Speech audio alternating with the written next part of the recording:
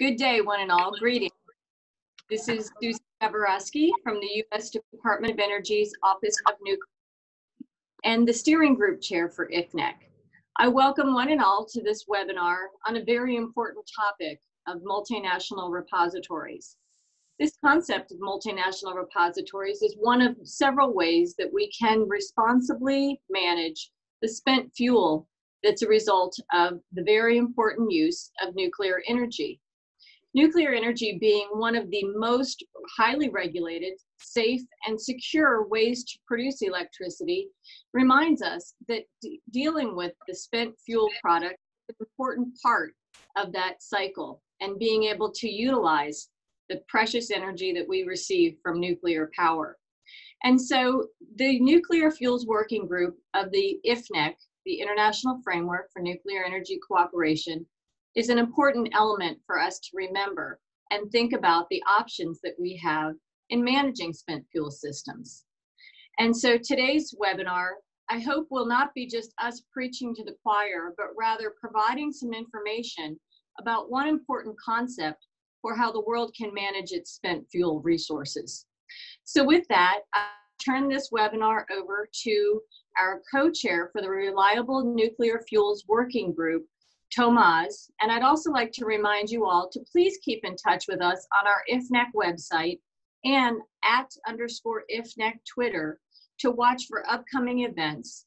Our next big planned event will be IFNEC Week in Mombasa, Kenya, November 9 through 11. So with that, I'll turn it over to our co-chair, Tomas, to kick off this webinar. Thank you. Thank you, Susie. My name is Tomas Žagar. I'm the IFNEC Reliable Nuclear Fuel Service Working Group co-chair and also president of Nuclear Society of Slovenia. And today I'm really honored to be able to moderate this webinar that I believe you will find both interesting and relevant. Let me begin by extending first really thanks to the IFNEC Leadership Council and in particular to you, Susie, for providing us this platform for discussing the important topic of cooperation on the back end of the fuel cycle. I would also like to thank our expert panelists who gave their time to developing presentation and in addition participating in what we expect will be a lively panel question and answer discussion to close the webinar. As mentioned before, the International Forum for Nuclear Energy Cooperation has 65 member countries and 4 observer organizations, and also it has 3 working groups.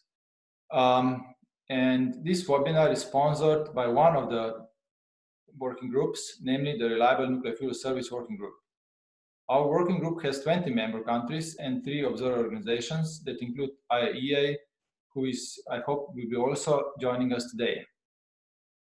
For the past several years, this working group has explored issues involving shared solutions to the challenges of managing and disposing of spent fuel, or some call it used fuel, depending on your country's perspective. We know that for some countries, spent fuel is a waste, for some countries it is useful resource. But in both ways, final geological disposal capability for high-level radioactive waste originating from used fuel is still needed. In the following presentations, you will hear about the work of our working group. That work over the past several years has focused on the importance of providing nuclear power countries, particularly those with small programs, with options for the management and disposal of spent fuel and high-level waste coming from used fuel reprocessing. Whether they be partnerships, commercial offerings, or fuel leasing, or even take-back programs, those potential options will necessarily require the development of a repository for the disposal of spent fuel from multiple countries. We refer to this as multinational repository. This is not a new concept. It was discussed before and it's continuously studied. And our experts and members of our working group alike, we all understand that there are different views on the multinational repository concept, with some concerned that multinational repository concept might detract from progress on national repository programs. We recognized this concern a few years ago, and as you will also hear in our experts' presentations, we are approaching to this problem with the adoption of the dual-track approach. Dual track approach specifically acknowledges the importance of progressing with a national repository program while at the same time supporting international efforts to develop shared solutions to the challenges of the back end, such as multinational repository. And so we'll also come to our last presentation, which will be from Slovenia, where you will hear about Slovenia national policy as an example of country where the dual track approach is implemented in national program. Before I close my remarks, I would also like to note that forums like this webinar are really essential to increasing understanding and encouraging the dialogue on cooperation that is needed to make progress on this important concept in the back-end area. In the context of the past 5 IFNEC webinars on the SMRs, which were held last month, and those webinars predicted deployment of SMRs to a number of new emerging countries, I think that multinational cooperation on the back end is even more important and is becoming even more relevant. Before I recognize our first speaker, I would like to talk shortly about how this webinar will technically proceed. I will briefly introduce each presenter. They will have each 10 to 12 minutes for presenting their topic. Following the presentations, we will open it up to our panel discussion, where we'll also answer interesting questions that you might have submitted. The questions are already open, and you can use the Q&A function at the bottom of the screen to submit your questions, also during the presentation. This is also an opportunity to provide observations and comments that will be reviewed by the working group later. We encourage all to participate through this function. We will monitor the submission and answer some of your questions, hopefully within the panel, but we promise that for all questions that are left unanswered, we will provide written answers, and those written answers will be later published as a webinar record on the IFNEC website. On the IFNEC website, it will be also the recording of this webinar available, and also all the slides presented during the webinar will be provided on the IFNEC homepage. So with this, I conclude my opening remarks, and I would give my official heads up to our first speaker.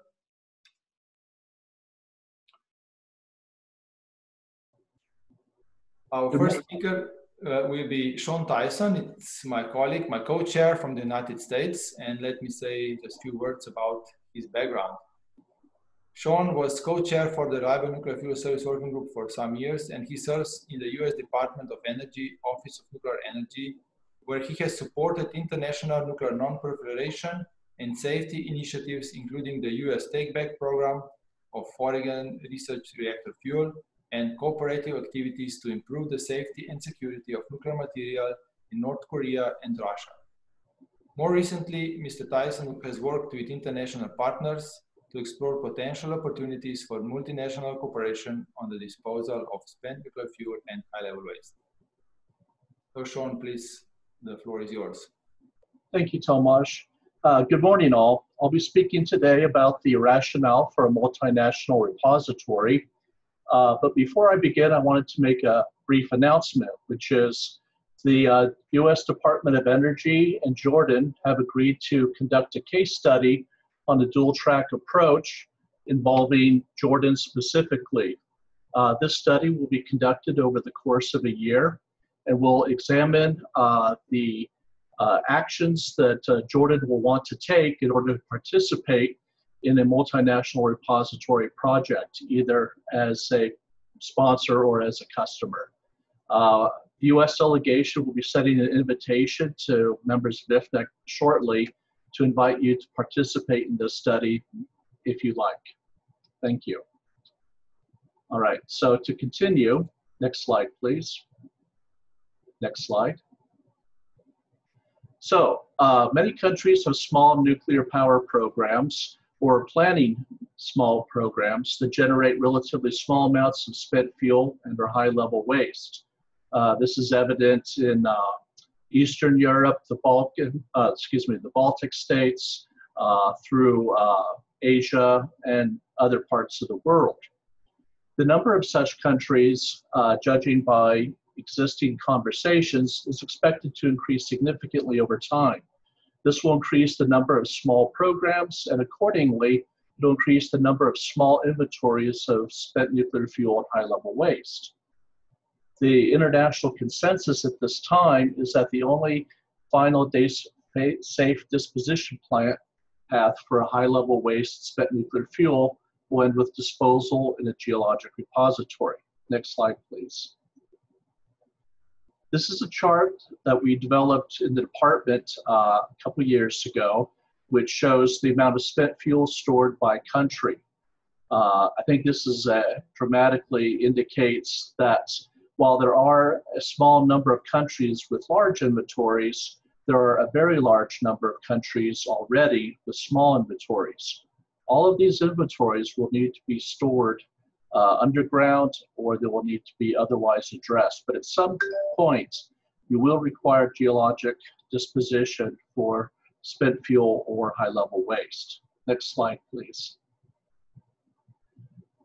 In our discussions with other countries around the world, the department has identified a number that have either existing small inventories, or as they begin to develop their nuclear programs, will start to accumulate spent nuclear fuel and high-level waste. We believe that this trend could be enhanced by the introduction of SMR technology. Since SMRs, as by design, do generate less spent nuclear fuel than large full-size reactors, it could be expected that countries that are planning on developing or using this technology will accumulate small inventories, and this could change this graph dramatically. Next slide, please.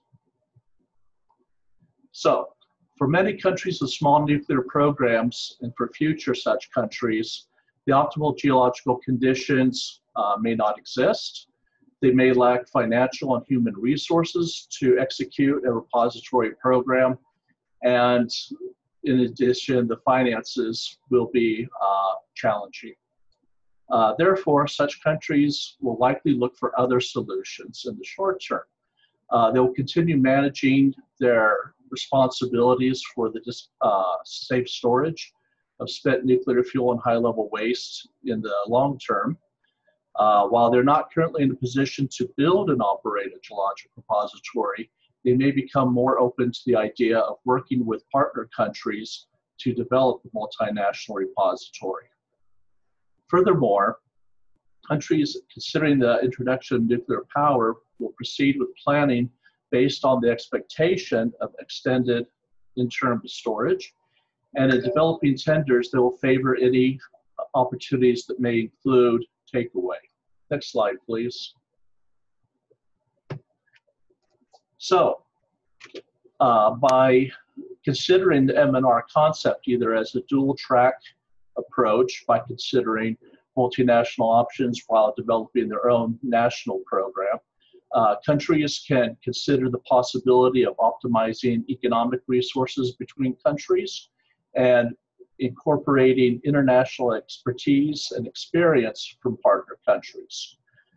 In addition, they can contribute to reduction in the risk of proliferation through consolidated storage, as well as transparency for the whole community. Next slide, please. In recent years, the international community has worked in a wide variety of fora to consider and explore the concept of multinational repositories. Obviously, within IFNEC, we've been looking at this for approximately 10 years or so. Within the Joint Convention, 2 topical meetings were held to address this concept. Within the IAEA, INPRO in particular, there is an ongoing study looking at cooperation on the back end of the fuel cycle. The European Repository Development Organization Working Group, under the leadership of several individuals, including Charles McCumbee, has been looking at this issue for a long time. And in addition, in September, there will be a conference on the Nuclear Energy for New Europe 2020 in Slovenia, and there will be a panel discussion that will consider this issue as well. Next slide, please. All right, work that's been conducted in the past. Within IFNEC, in 2009, the IFNEC Executive Committee, as one of its first actions, directed the RNFSWG to explore back-end fuel services concepts.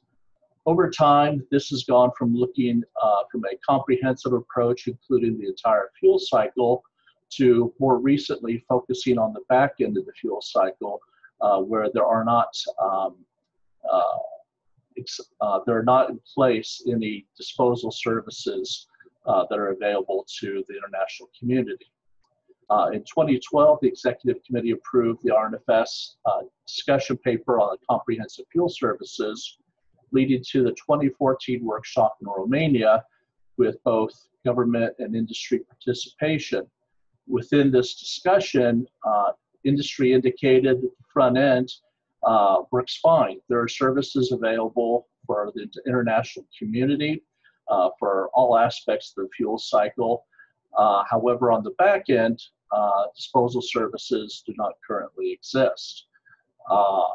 And as a result, industry indicated that government should take the lead on that discussion, and they will, of course, support it at such time as countries develop agreements.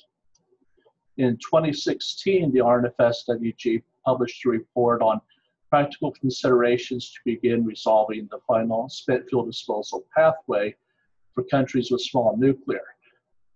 We refer to this as the dual track approach. And in brief, this report examines how countries can examine options for cooperating with other countries on disposal, while at the same time pursuing a national program. And lastly, in 2019, there is a financial workshop in Paris, which we followed up with a session last November in Washington, D.C. Next slide, please. So within the IAEA in 2013, members organized a topical meeting which addressed issues involving back-end services and MNRs in the context of the Joint Convention and members' obligations. In 2015, we led a session at the IAEA and INPRO Dialogue Forum to address issues involving the transfer of responsibility. In 2016, the IAEA supported a second topical meeting to address issues involving cooperation on SNF and high-level waste disposal on the Joint Convention. Lastly, in 2017 to the present, we are again conducting a study on cooperative approaches to the back end of the fuel cycle. In addition, the IAEA has published numerous reports and studies involving the MNR concept. Next slide, please. In conclusion, for countries planning or operating small nuclear programs, the multinational repository would present an important opportunity for addressing their challenges, be it siting, be it finances, be it technical expertise. By providing a back-end solution that can support future energy development, the MNR approach is a viable option for both the nuclear industry and potentially the growth of clean energy by supporting consolidation of resources and challenges. Lastly, interest in the MNR concept continues to grow, and the continued dialogue involving international regional organizations can only contribute to the future development of MNR. Thank you. Thank you, Sean, for this introduction in the past work and our contributions. And now we will turn to our next speaker.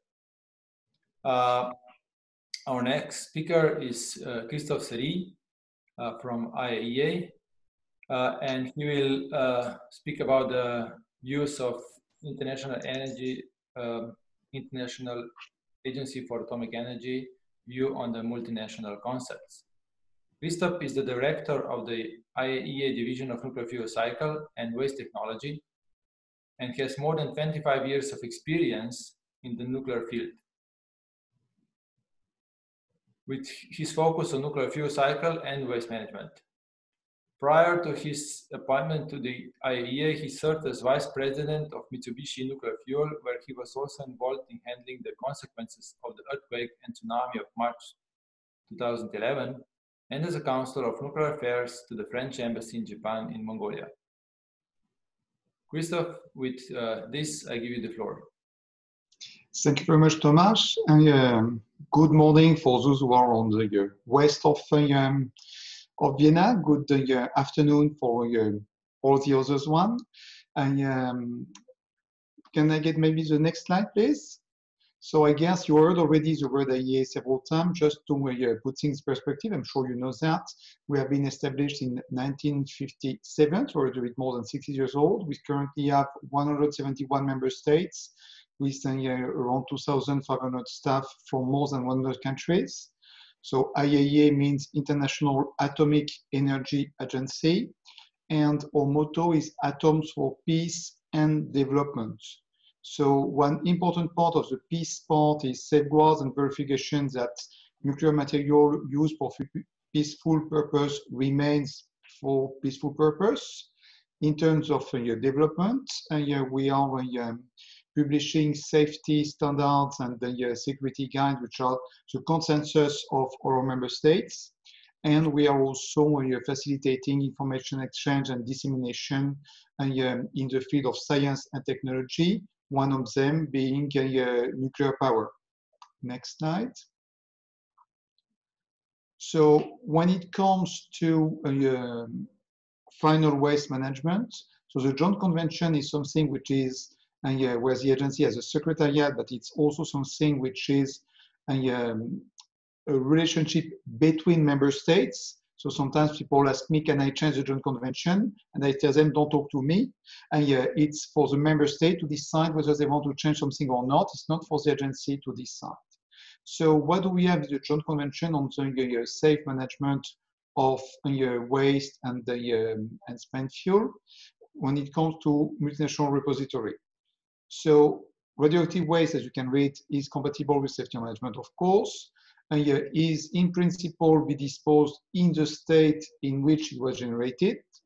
However, in certain circumstances, it could be done in another country among contracting parties to use facilities in one of them for the benefit of the other parties, which means that it's absolutely not forbidden to consider multinational repositories. So there is a specific case here, particularly where waste originates from joint projects, but it's just one example. So multinational repository can be one part of a national policy. Next one. So the agency has worked on this aspect. So I think it was mentioned previously, including the work of INPRO. So INPRO is something which is more looking at what could be the future development of nuclear energy. I mean, as they started more than 20 years ago, future is already close to now, but they are still working on these topics. And the first document that the agency published on the topic date from 1998. So as you can see, it's not something which is new on our agenda. Our agenda is of course driven by the interest of member states. So in between, we have had several additional publications addressing specifically how that could work from a technical point of view, from an institutional point of view, whether we're talking about storage or final disposal. So you can see here 98, 2004, 2005, 6, 2011. And if we go to next slide, I can introduce the last one we have published, which is 2016, which is going into more details of how you could work on a cooperation scenario. Cooperation being two countries which both have waste to dispose of and willing to work together, by opposition of a scenario where you will have a host country who has absolutely nothing to dispose of and other countries which would be customers. So here in on the cooperation, we both need to dispose of some waste, and we want to do that together. We are today focusing on high-level waste. However, the concept of multinational cooperation is here for the run of radioactive waste repository, so it can also be implemented for medium or low-level waste if there is a joint interest of two countries. So We have chapters on that, on risk management, and also the different things that you need to work on: technical, financial, institutional, social, political, obviously. And yes, stakeholder development is part of it, but it's not the only one. And there is a conclusion that technical and economic challenges may be more easily addressed by multinational partners than by a single one, especially when we are talking about relatively small inventories. So all these publications, including this one, are available free of charge on the website of the agency. Next slide, please. So sometimes we receive many questions when we start to say multinational repository, and we sometimes the question, but is a repository possible? Yes, it is, and it is the basis of most of national programs to go to an underground repository. We are currently three what we call front runners: Finland, Sweden, and France, which are basically at the last stage before really operation. So Finland receives a construction license already. So we expect a start of operation in the coming 1 or 2 years. Sweden and France are the last step of the construction license. So if I take 2025, we'll have at least one geological disposal in active operation, and by 2030, at least 3. In addition to the front runners, many countries are progressing and moving. I cannot mention all of them, but just to give 1 or 2 examples, China is starting an underground research facility. Switzerland is also well advanced. Japan has restarted 3 years ago the process. Just to give 3 examples in 3 different locations. So there is a pack of countries which are just behind the front runners. So yes, it is feasible, and that's a real option to use geological disposal. Next slide, please. So just as a transition, because sometimes we also ask the question, can we transport spent fuel from one country to another? It's not the topic I want to insist here, but the answer is yes. As part of your reprocessing and recycling, there are 2 reprocessing plants in Europe, one in UK and one in France, and they have received more than 3,000 tons of spent fuel coming from Europe and Japan. So transporting spent fuel from one place to another, or transporting high-level waste from one place to another, is also something which is already well proven. The agency has spent a significant amount of work on the development of disposal of deep geological repositories, and we have published or are in the wake of publishing several reference documents, both on concept and generic design process, on roadmap to implementing a program from inception to post-closure. So here you will ask me, is that adapted to multinational repositories? The answer is generic, but most of it, I would say 90% of it, would be the same whether you are on a national program or on a multinational program. We have worked on a method to estimate disposal program costs, which would also be something important if you go to multinational repositories. And we have put together a compendium of available results and characterization, so that someone who wants to start next an underground repository can benefit from the work done before. And we did also specific work on stakeholders' involvement, so through the life cycle of nuclear facilities, and with information sharing for the specific questions which are raising with a disposal. In addition to that, which are mainly your publications, so we have e-learning materials, and we have also a professional network, which is the Underground Research Facility Network, where professionals can share experience and knowledge on the topic. Next slide, please. We have also published safety standards specific to disposal, and here again, 90% of what is in it could be readily available for implementation of a multinational repository. And it's a good thing that we have a common, fully agreed set of safety standards for repositories that would certainly help going to multinational solutions if several countries wishes to do so. Next. Something that is a little bit less known, because obviously small inventories is commonplace, and I think one of the graphs we showed at the beginning of the webinars is showing that.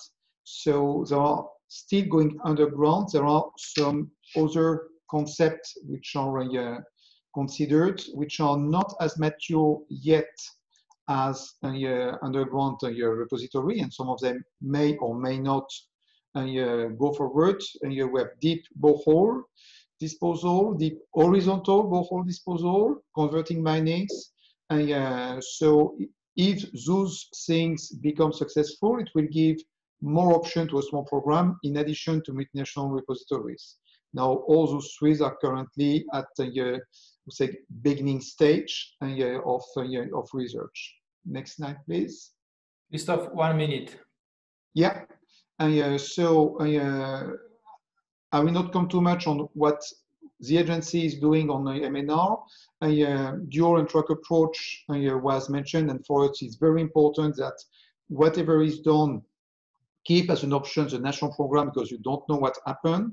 And working together could be up to joint disposal, but even if you work together on a multinational project at the beginning of it, it can still benefit and be an economic of scale for the development of your national project.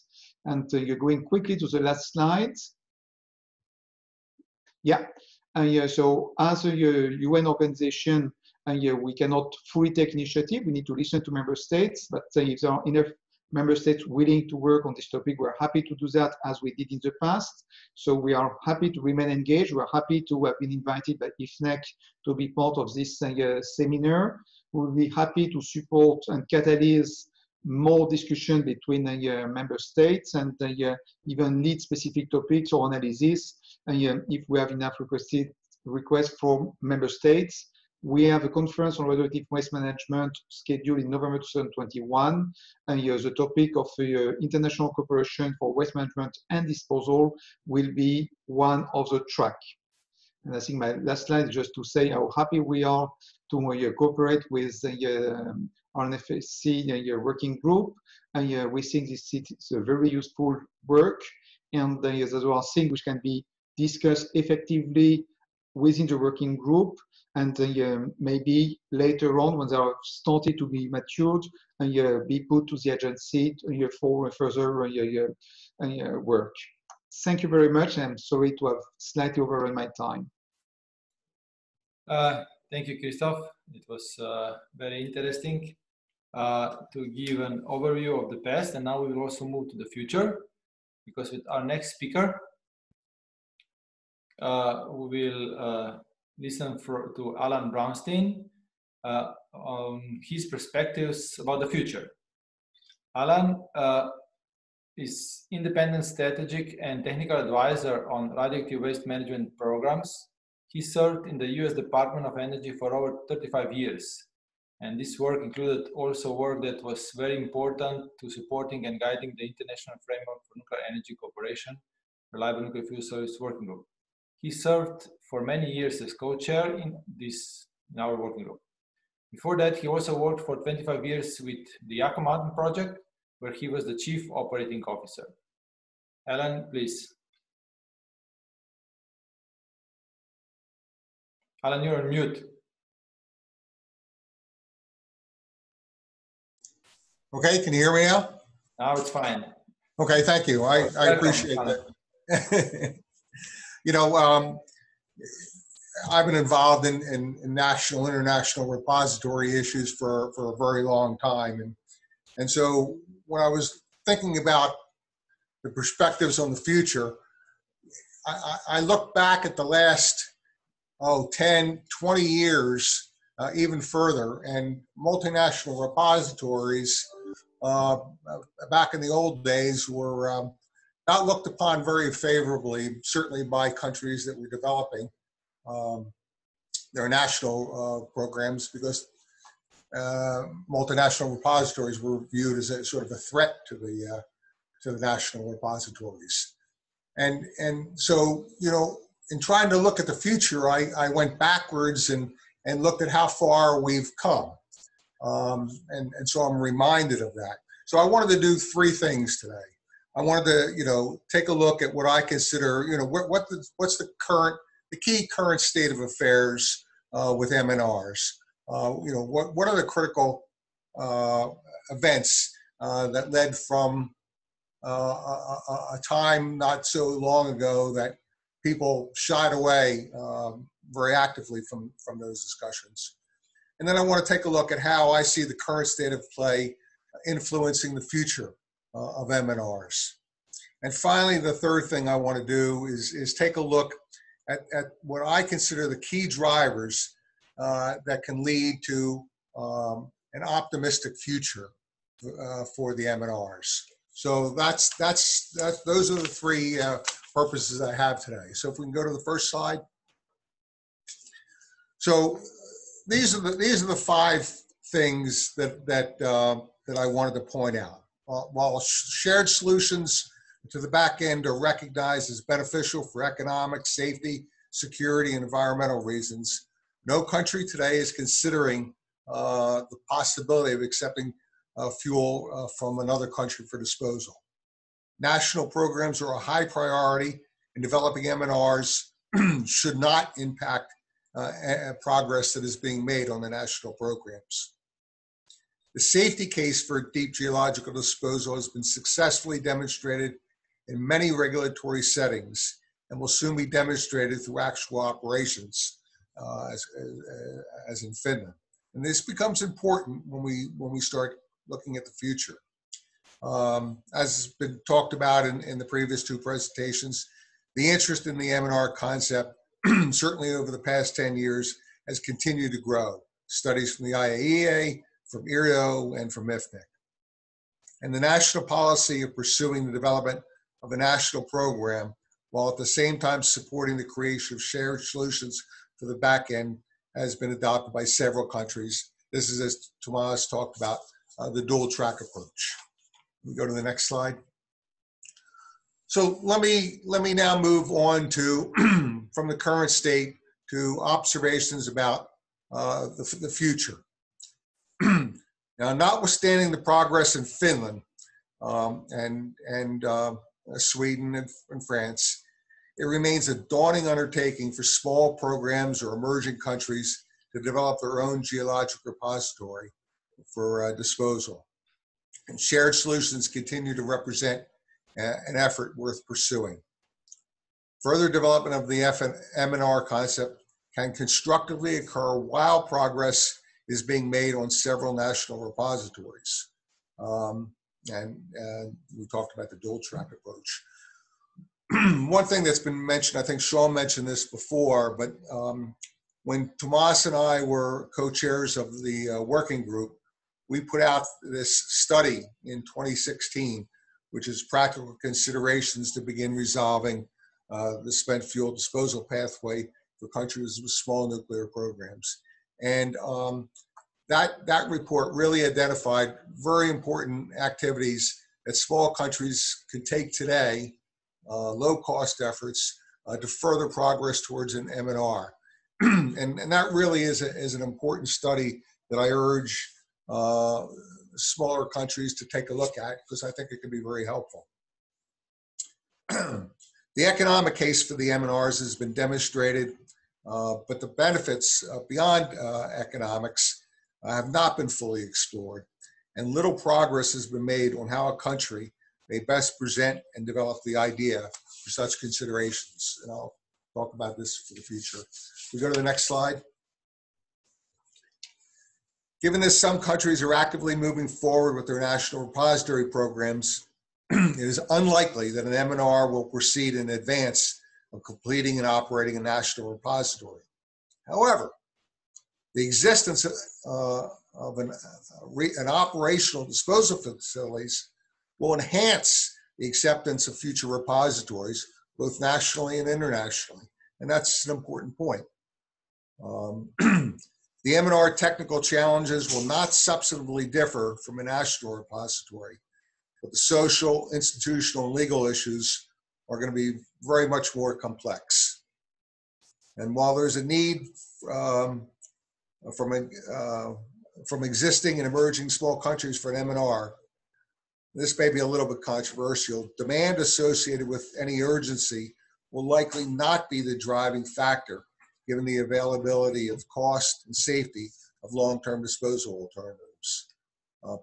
Political and public and political requirements for a credible solution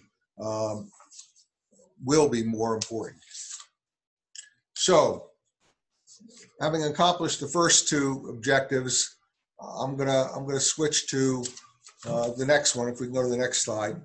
Why I think, given all this information and given all this history of the last 20 years, why I think there's reasons to be optimistic about the future for the M&Rs. First is climate change. Without an expanding nuclear industry, the ability to meet a low carbon future will be much more limited. And with more nuclear plants and more emerging nuclear countries, the need for disposal options will increase. Second is the future of the nuclear industry itself. Continuing recognition of the ability to continue to build reactors may be limited without a clear path forward for spent fuel. And we've seen that in many countries considering building reactors. But that's not limited to smaller countries.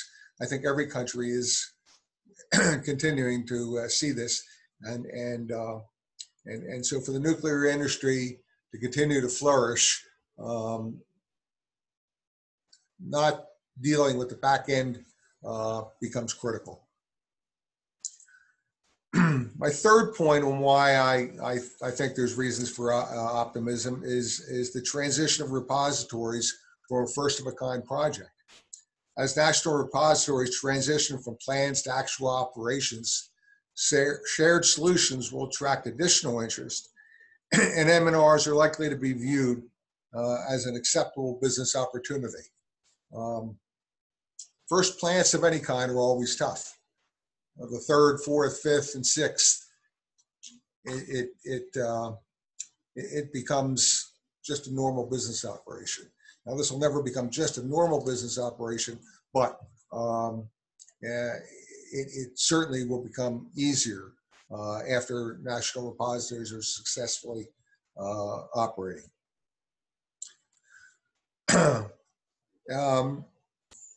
Another point I wanted to build on, which I said in the previous slide, that demand is not going to be the driving factor. It's the social and political considerations. And what I see going on now, and I know Charles will talk about this too, but I see that there's been increased focus on the benefits and incentives for hosting M&R.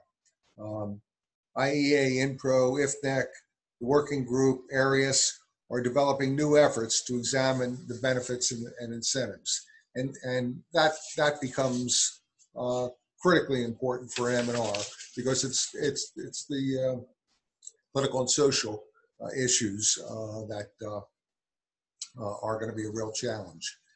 Let me go to the next slide and the fifth reason. No, if we can go back one. There's a slide, should be a slide in the middle. No? Okay, we'll just leave it there. Let me go on with the reasons why I believe there's an optimistic future for the M&Rs. And that is the dual track approach over the last 10 years has continued to make progress. Individual countries, certainly Slovenia leading the way, but the Netherlands and Denmark, and international organizations, beginning to focus on the dual track approach. And the last is, I'm going to go to what most of you are probably familiar with is the South Australian experience. They recently explored the business case for considering importing spent fuel. That was significant, regardless of the result, that they didn't proceed at this time.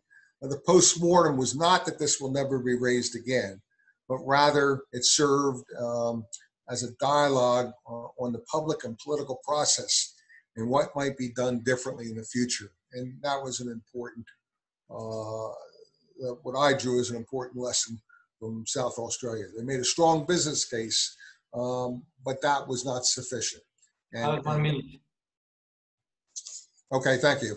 So let me go to the last slide. That was the three major points I wanted to raise. So let me just add my concluding thoughts. Much has been written about the challenges of developing an M&R, and those challenges are very real. But so is the fact that those challenges can and likely will be overcome. One day, countries that generate nuclear power will have options involving shared solutions for addressing the challenges of the back end of the fuel cycle. And finally, something that certainly drove me for the last 35 years in working in this, and I consider absolutely crucial, is that spent nuclear fuel should not be left to the future generations when this generation has the technical and economic means to solve the problem. Thank you, Tomas. Thank you, Alan. And now from your vision of the future, we will move to a presentation of Charles McCombie. He's also one of the people with a lot of experience in this field, and that it's sometimes the problems are not so much technical, but as he has here, incentive questions. And so before I give floor to Charles, let me just introduce him briefly. Dr. Charles McCombie is president of the ARIUS Association, and he's also the secretariat, he's working as the secretary of the European Repository Working Group. Both organizations focus on enhancing multinational cooperation at the back end of the fuel cycle. He is an independent strategic and technical advisor to numerous national and international radioactive waste management programs. And please, Charles, the floor is yours. Thank you, Thomas. Well, my big message today is that implementation of a multinational repository should, can, and will be a win-win-win situation. Why? It'd be a win for the many countries that would like to use a disposal service like that. It will be a win for global nuclear safety and security. And this is the focus of my presentation, it will be a win for any country choosing to provide this crucial back-end nuclear fuel cycle service. Next. These are my one level down messages I hope you'll take home. The first message is that to guarantee this nuclear safety and security, all countries with any kind of long-lived waste will have to have access to a geological disposal facility. This will only happen if there are MNRs. It won't happen by every tiny country doing it alone. If anybody, and when somebody does it, there's potentially a large global market for this kind of disposal service. And this is the focus of my presentation, there are large and varied incentives for a country to provide this kind of service. And last and certainly not least, we believe the time is getting close for a potential service provider to step forward. Next. The incentives for a multinational repository are easy for the users. They are listed here. I'm not going to go through all the points on all of the slides like this, but clearly implementing a repository is difficult and expensive, and it's not necessary that every country does it. So for the users, it's easy, and therefore there's interest in this. Next. This is just an example from Europe. Over the past almost 20 years, there have been 2 major studies done that have involved 14 or 13 different countries in Europe. These stars that you see are the number of repositories that are going to have to be just in little Europe if we do not have a multinational repository. It's not thinkable like that. So that what are the incentives then that are going to get someone to step up next?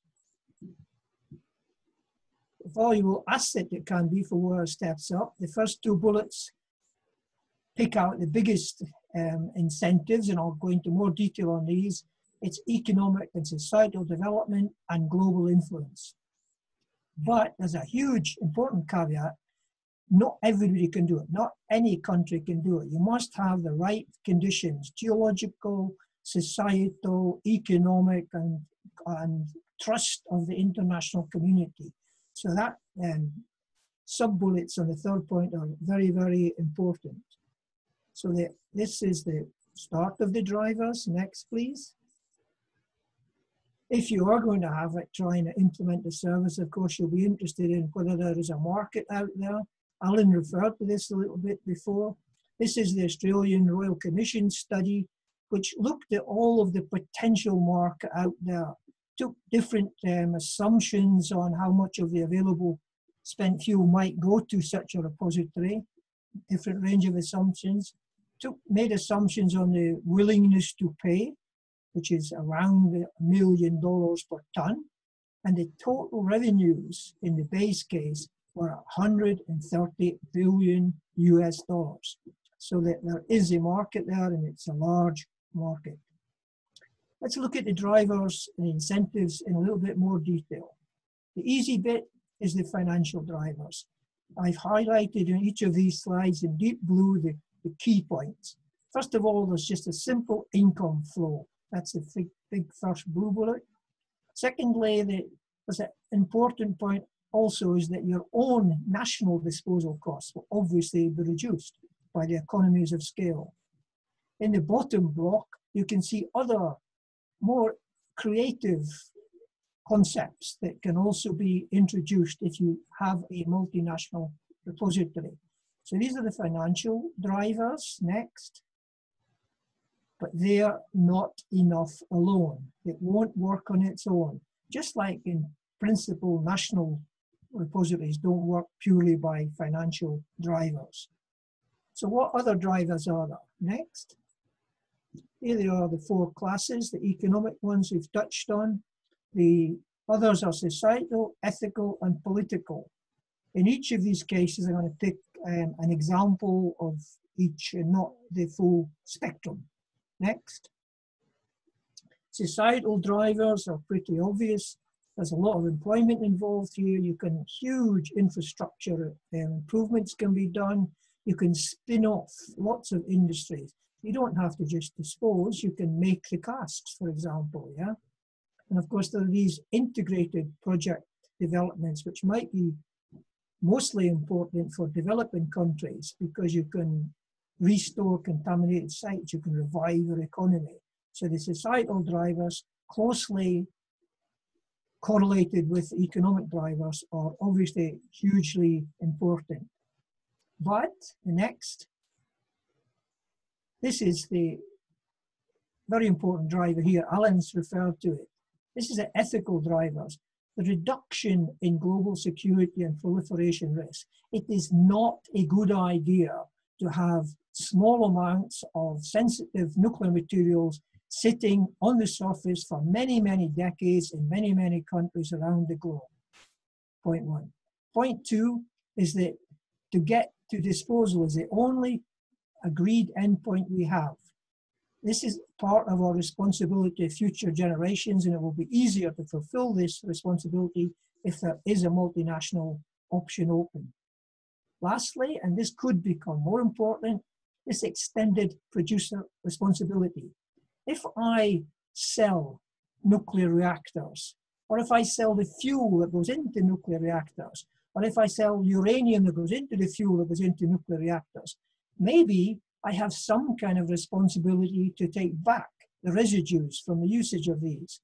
So this take back option has been used in the past and could well be an important driver in the future. But these ethical points are very, very important. Next. The last block are the political drivers, and I've singled out for mention the middle one, is that if you're in this business, then you become part of the global nuclear scene. You have discussions, you have multilateral, lateral, and bilateral contracts and agreements you can make with many countries around the world. And this could be an important driver at the political level. And much of these considerations are driven by politics. So these are very quickly the drivers that are out there. Next. They've been looked at in the past, going way back more than 20 years to the Pangea project that some of the very old people will remember in Australia, a German study about importing or exporting spent fuel. The Sapir work that you saw on the starred diagram of Europe. The South Australian very detailed project that Alan mentioned have all been done up to recent times, and ongoing there is still a range of different initiatives, projects, studies going on, as mentioned in the bottom of these three blocks. Yeah. The next slide refers to something that's kind of new. The ERDO working group, the working group is the name and that's what it is an informal, although highly organized group, which has been in discussion since 2009 on this. Members of the ERDO working group are allocated not by companies, not by individuals, but by governments, actually at government level. And we've been working since 2009 now. And this slide, which you can look in detail later, shows the incredible complex that we've been involved with. And this will soon be formalized at a different level because the ERDO Association is soon to be formed with permanent staff and with a domicile and an office instead of being just a working group. So this is what will be important. So this multinational is moving ahead. How can it move ahead even faster? Second last slide, please. Here's how you can help nuclear community out there. First of all, you've got to keep reminding people that geological disposal is safe and is necessary. Both aspects hugely important. Firstly, and then you can also acknowledge this contribution to safety and security. The world will be a safer and more secure place with MNRs. You can confirm the robustness of the business case. Even the very robust Australian case was disputed, and we all have to look at these in detail. We can expand these discussions, which have been kind of Eurocentric up until now, to include other areas of the world as mentioned here. And then last, and really, really important, the big guys, the big programs there can provide the moral support and, if necessary, the technical support for any country agreeing to move ahead with implementation of an MNR. The last slide, in case you haven't been listening in between, just repeats my take-home messages again here. And I won't read them all again, just go straight to the last one. Given all of these incentives, the time is now right for a service provider to step forward. Thank you. Thank you, Charles, for this really in-depth overview of the situation and with very practical hints for the faster implementation. So what can nuclear community, and IFNEC is here to connect nuclear community, do to help support and promote this concept further. With this presentation, after this presentation, we will also hear one example, one country implementing dual track, and this will be from my country, from Slovenia. So we'll go to our next speaker. And Leon Kegel will present how Slovenia implemented the dual track approach. Leon is the head of the planning and development section at the Slovenian Radioactive Waste Management Organization.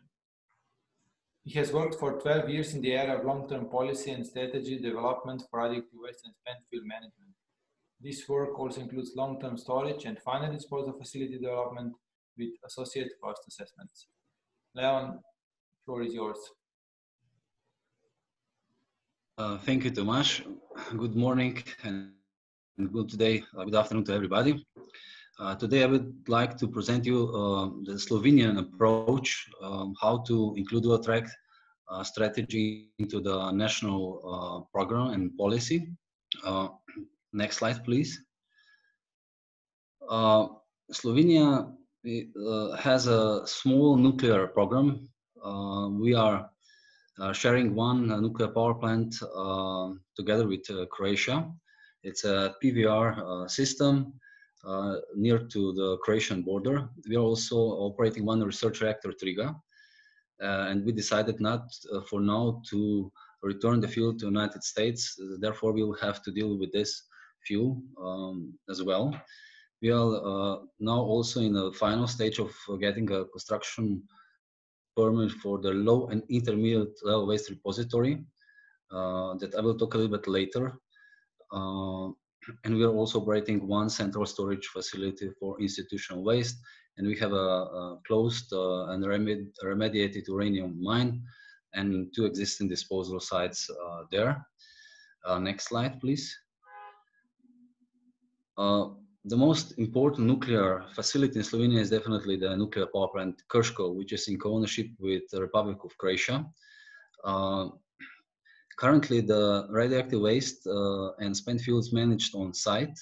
The inventory is written here on the slide, but the main message is that the inventory of low and intermediate level waste is quite small, less than 2,500 cubic meters. And there was a question of joint disposal of this type of waste together with the Republic of Croatia. But after significant negotiations, last September, it was determined by the so-called Intergovernmental Commission that this joint disposal is currently not possible. That's why Slovenia is planning to construct a low and intermediate level waste repository very near to the power plant. Probably next year we will start with the construction, and the Croatia will take over the waste. So there will be a waste division and take over, and they are planning to store this first, which will be then followed by final disposal in 2050 in their so-called center for management of radioactive waste. But for the spent fuel storage, which is a wet spent fuel pool, is existing in the NPP, and currently there is a construction of dry storage going on. And for now, it is planned that this dry storage facility will be operating jointly by both countries in NPP at least until 2043. And there are negotiations that this dry storage facility should be operating further after the cessation of the NPP. About the disposal, the high-level waste and spent fuel, for now we are planning to have a joint disposal facility, so DGR, in one of the countries, so Republic of Slovenia or Croatia, and we are both Republic of Slovenia and Croatia, and waste management organizations in those countries are participating in some multinational regional initiatives. Next slide, please. So in Slovenia, we already had first national program for radioactive waste and spent fuel in 2006. In 2016, the second revision was adopted in the form of a resolution, and includes everything that's relevant for the management of radioactive waste and spent fuel. What is important from the view of the multinational regional disposal is that first we rely on safe storage that is followed by final disposal, and we strongly believe in bilateral and international cooperation in this area, and we are definitely continuing work on joint disposal solution for high-level waste and spent fuel together with Republic of Croatia. Next slide. In this national program, definitely dual track approach was recognized and included and adopted. So already mentioned, first we are planning to have a dry storage facility on site, NPP Krško, that will be followed by final disposal. But in this time, before we come to the possibility of national deep geological repository, we are very active in this international or regional solutions for possible MNR or regional disposal options. Next slide, please.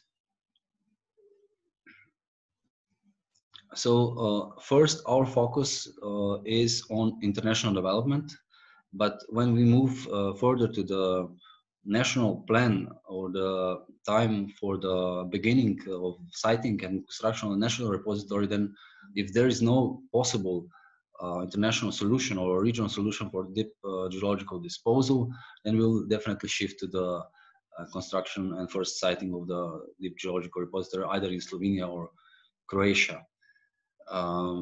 Next slide, please.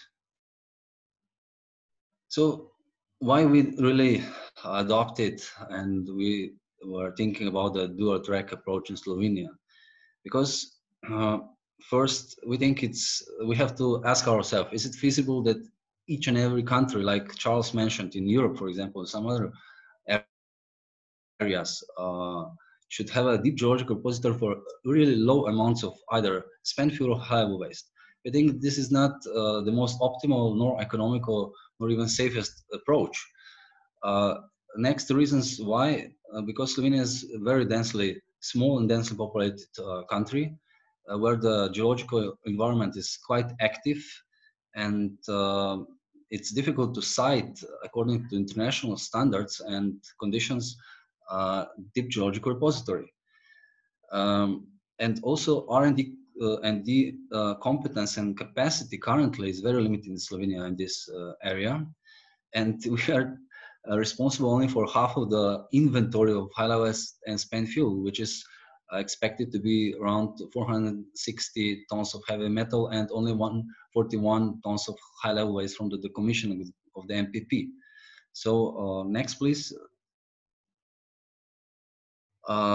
Recently, we prepared updated, reviewed estimate of costs of the national deep geological repository. So the estimate for the whole inventory, Slovenia and Croatia together, is 1.14 billion euros, which is approximately $1.36 million or 1.23 million per tons of heavy metal, and it's significantly higher to, of course, compared to advanced national GGR programs. As we know from some other results of the studies, like here OECD NIA, there's always a problem with the economy of scale for small nuclear programs. That's why we strongly believe that there's opportunity for optimization in sharing either disposal solutions or pre-disposal solutions. Next slide, please. So very rough and conservative estimate is that if 5 partners or nations decide to construct one DGR, equally sharing investment costs and contingency costs, but costs that are variable on inventory for operational costs, then our investment to such facility would be decreased approximately to 40% of if we just have the GGR with Slovenia and Croatia together. So this would then be like 0.5 billion euros. In our case, because we have small quantities of high-level waste and spent fuel, there is almost no disposal economy of scale, and consequently the burden on electricity price production due to assuring the adequate financing to national disposal funds in Slovenia or Croatia is relatively large. Next slide, please. So we are doing regular reviews of the national plans for deep geological repository. We are still developing and maintaining knowledge and expertise in this area. We are very active in either IEA or EU projects. We are members of the early working group, as mentioned before. IFNEC, currently, Thomas Žagar is one of the co-chairs of the IFNEC Reliable Nuclear Fuel Service Working Group. And according to our resolution national program, ARAH needs to monitor international development in the field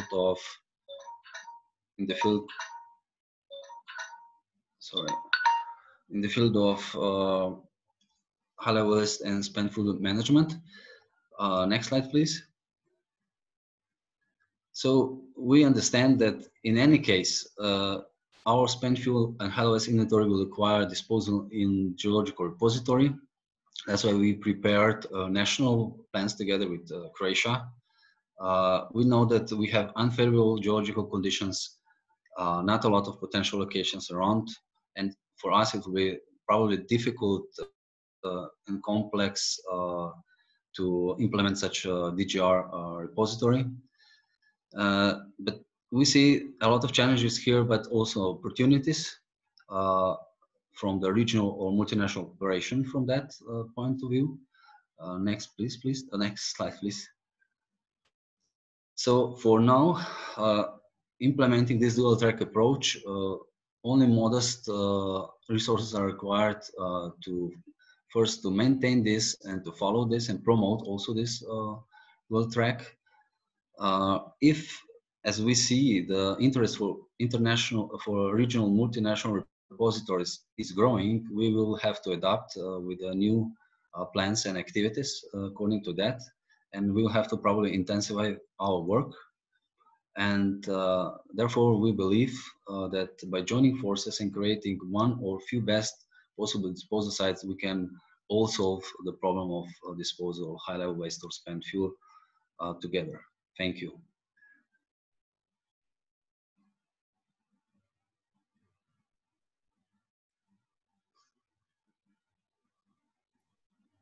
Thank you. Thank you, Leon, for this interesting overview and of the situation in our country. I think it's very in-depth with a lot of data also. So we came to an end with all 5 presentations and contributions, and we will start a panel discussion with question and answers. I see that we have a lot of interest in this topic. We received more than 20 questions already, and those questions are very diverse. They go from technical questions about deep borehole, high level, low level, intermediate level. They go into legal issues. So we see a lot of also ideas for maybe our next working group meetings. And we are already planning one meeting on theme of technology solutions. So before we go deeply, and we will answer all the questions, either writing, but here let's start a discussion among panelists, because I think that also panelists have exposed some interesting questions and issues among themselves. Can you just all unmute you so that we can discuss? Okay.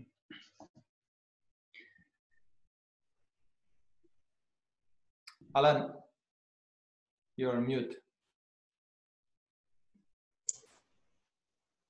Okay. Yep. Can I ask Sean a question? Of course. I'm not sure how many people watching this will realize that the US, amongst other countries, has taken spent fuel from other countries before, in particular in the scope of your research reactor return program. Do you think the driving force for that was my ethical incentive that I mentioned, or were there other justification behind it? Actually, the main driver for the U.S. spent fuel take-back program was based on non-proliferation considerations. The U.S. back in the 1950s or so transferred a large number of TRIGA-designed research reactors around the world. And over time, the operators accumulated a significant amount of spent fuel, which was included highly enriched uranium. So both as I suppose you could say, a service to the operators to take the disposal responsibility off their hands, but also as a proliferation measure, non-proliferation measure, the U.S. agreed to accept responsibility for the ultimate disposal of this fuel in the United States.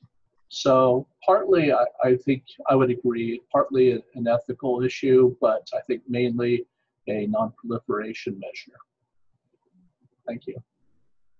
This brings us back to a question that was also posed on the question and answers. It talks about responsibility, and responsibility is certainly an important driver, in my opinion, behind multinational concepts. And the responsibility is on the producers and also on the users, of course. Everybody has his own responsibility. And here we have an interesting question and I would like to go to the panel with this. Why are we talking about multinational? Because all discussions at the moment around the globe are binational, bilateral, take back programs, big countries, small countries, so on. But now we are talking about multinational.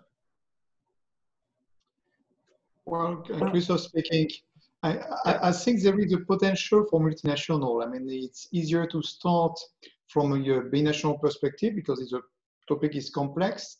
But if you look at the South Australia initiative, it was a truly multinational initiative. They were talking with many countries in the world. And again, if I take the example of what has been done with the reprocessing of spent fuel in the 90s and 2000s, 2010s, that was also something which was multinational. You had 6 or 7 countries sending fuel for reprocessing to France and to UK. So the multinational dimension of spent fuel management is part of it. But it's true that at the moment, it's easier to start with the bilateral cooperation. Yeah, well, of course, also the non-proliferation aspect that Sean mentioned and we talked about before, that's got to involve many countries. I mean, our concern there is that it's many countries who do have spent fuel sitting in surface storage facilities, and it will sit there for a long time because it will never be economic to make a repository. So the idea of having a multinational repository, the multinational aspect is important if you place a high emphasis on the non-proliferation and the security aspect. Yeah? I think it's also worth noting, which I think Charles may have alluded to, the department conducted a study some years ago looking at the potential costs of a multinational repository, and we found that you do achieve economies of scale as you include more reactors into the equation. And so whereas 2 countries, you'll achieve some benefit from putting your fuel together into one repository and developing one facility. If you have 5 or 10 countries or more, you'll achieve much greater economies of scale if you share your resources in one facility. Tomasz, if I can make, to share some practical example of Slovenia and Croatia about the joint low and intermediate level waste repository that should be, let's say, a little bit easier than having a joint repository for high level waste or spent fuel. And the experience shows that such implementation of facility should be in such a way that you have to cover, the whole inventory of radioactive waste, not only the intermediate level waste, high level waste, because if you're talking about, for example, a small country, then if you just solve one part of the problem, so partially solving the problem doesn't solve the whole inventory. And then you have to do the siting for, I don't know, for low and intermediate level waste or just low level waste anyway. So it's a package of solutions, negotiations, definitely. And it should be some kind of a turnkey project at the end. What was, I would say, very nicely shown in the business case of South Australia. So definitely discussions, a lot of discussions to talk, to include all possible inventory to solve this question. That is the main message that was, I think, that is seen from the Slovenia-Croatia negotiations. But and I agree with all of you, certainly from the proliferation aspect. But when we're looking at some of the things I pointed out, if you're going to look about the future of the nuclear industry, a prospering nuclear industry, and if you're going to look at climate change issues, having two countries agree isn't solving the broader issues. So what I was trying to do was take this broader look, which sort of demands more than just two countries. It is a multinational approach. But do you agree that from a small country or big country, talking about multinational repository is a responsible thing? Because we have heard that you were doing studies, technical studies, and so on for a long time. Is there any progress? What is your view on the responsibility of small countries speaking up and saying, this is a technical problem, we have technical solution, now this is political problem. Do we need to speak about political solution to move forward? So I have my view on talking a lot means a lot of responsibility also, but what's your view? Well, I think I have a hobby horse about the extended producer responsibility, of course. I have facetiously made the point in the past that if I go to my local electronics store and buy a microwave oven, it comes with instructions on how to dispose of it. If I sell a 1,000 megawatt nuclear power reactor to a developing country, apparently you can do that without any instructions on how to dispose of it. So these are the arguments I think might push people along the road of this extended producer responsibility argument. I'm convinced it will become more important and it will become a selling point. Even today, the countries which might conceivably take back spent fuel, I think Russia is the only country which will at least take back its own spent fuel, have a clear market advantage compared to other countries that cannot do this. Although, even in this case, as Leon said, a total solution is necessary. I know in the past, in my own second home country in Switzerland, there was talk about buying Russian fuel so that it could go back. It doesn't help if you've got some other fuel already. You need a total solution that includes all of the material that's to go into a geological repository. Leon's point is very good. I also think that what was done really now in last years is that we currently somehow shifted our focus more towards the sharing of knowledge, facilities in pre-disposal, like treatment, conditioning, not, I would say, focusing too much on already disposal.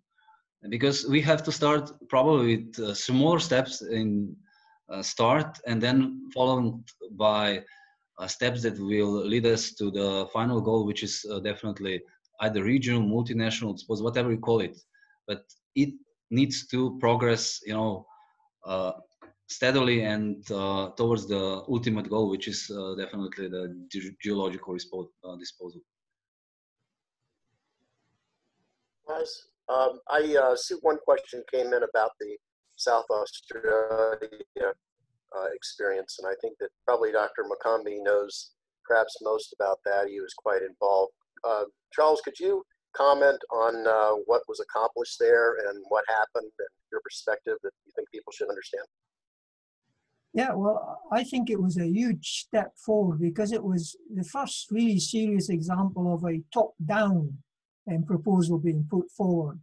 It was put forward at the time with political agreement on both sides of the political spectrum that this should be at least examined.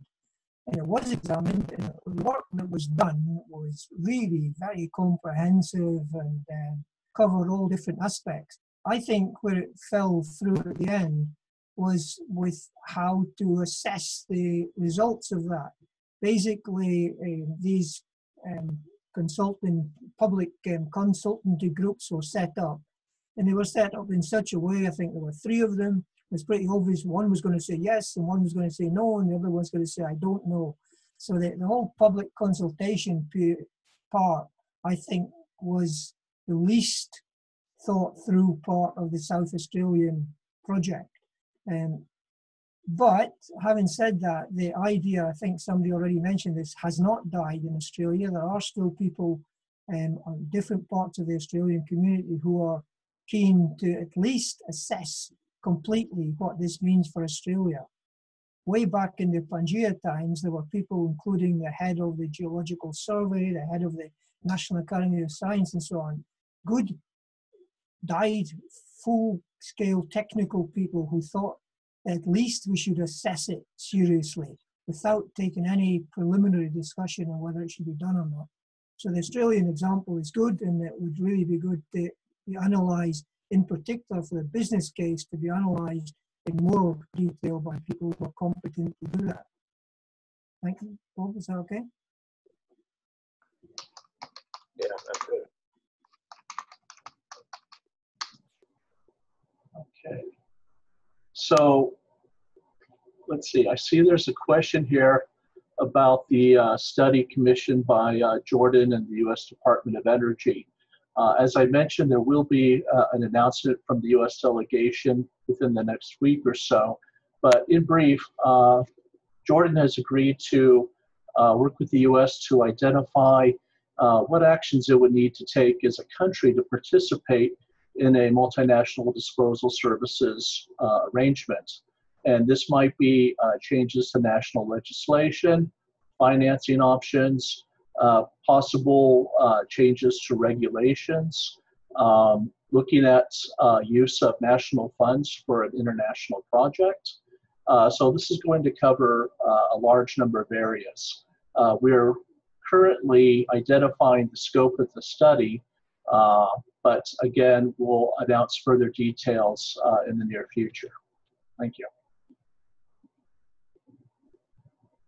This relates also to other questions, which were like, are you doing just technical studies of multinational repositories or also other areas? And as also Alan already said, as we discussed before, technical part is just one part and probably smaller part. And what we're embarking now is discussing this responsibility, political issues, benefits, incentives, citing. Not yet, but this is also to come. I think it's worth noting that countries can do, there's a great deal of work to be done before you embark on the actual construction of a national or a multinational repository, a great deal of work. And countries can start on that now at relatively low cost, looking at issues which, again, we expect to address in the Jordan study, such as legislature, financing, what have you. These issues need to be addressed long before you begin construction. So there's a lot countries can do. We think that they should probably start on that sooner rather than later. It'll be a challenging project regardless of how you approach it.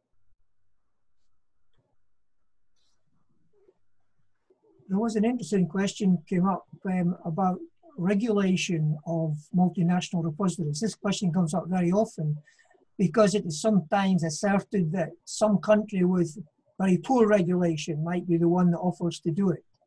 We have always argued against that, and we're using the two arguments. One is that any respectable country using a multinational repository will itself insist that it is state-of-the-art repository. So that's one argument.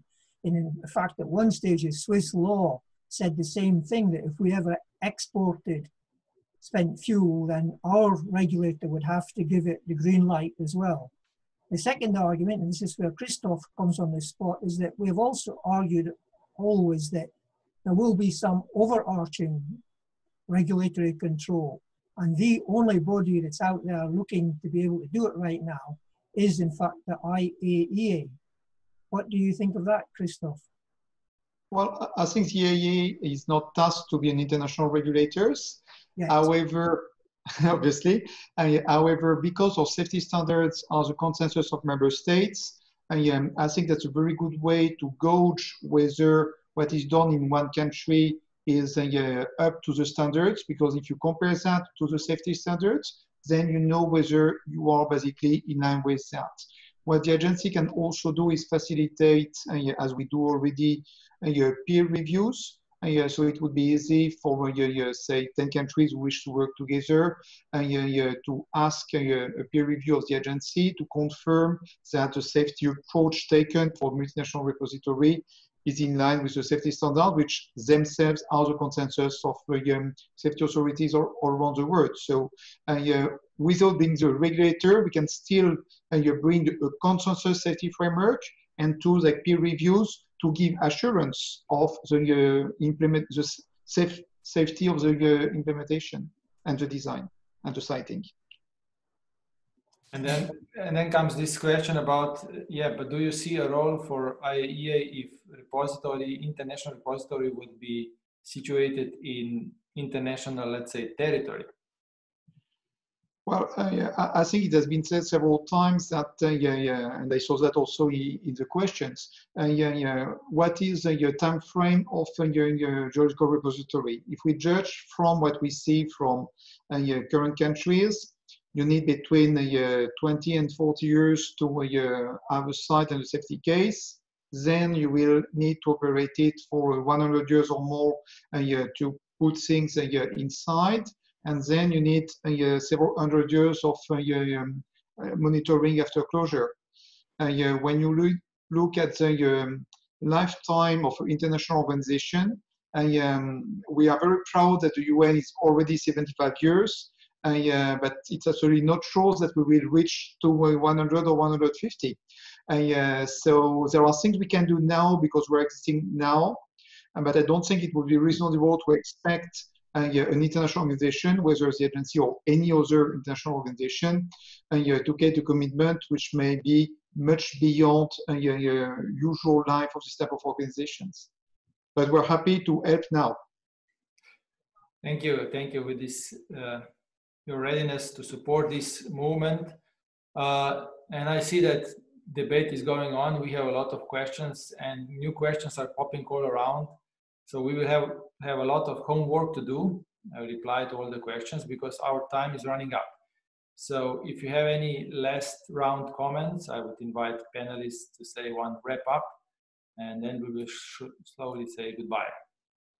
Yeah, maybe coming back on your point, technical and political. I think technical, we know how to do. I mean, you're right on political, which is not easy. There is one missing block in the middle. And I think the working group is trying to work on that, is basically the structuration of such a cooperation. If you don't work on the legal aspect, the liabilities, do you transfer or not the ownership of spent fuel, and how you finance it? Is it I give you money and then you take care of it, or is it part with milestones? I think you also need that to have something which is working. If tomorrow political people say yes and you have not solved that, you are again 10 years or 15 years until you get a solution. So I think it's important that this, I would say, legal and business approach is worked now, so that when political conditions will be there, then you can implement quickly. Thank you. Well, from my long involvement with this kind of studies, the thing that cheers me up is that we are here today on an IFNEC webinar about this, and the acceptability, the respectability, the desirability of this project, of this concept, has definitely increased over the years. And with the work that these different groups are doing that have been mentioned several times here, I see it moving forward in a positive way. And it might not take 40 years just because some national programs took 40 years. Yeah, that's all.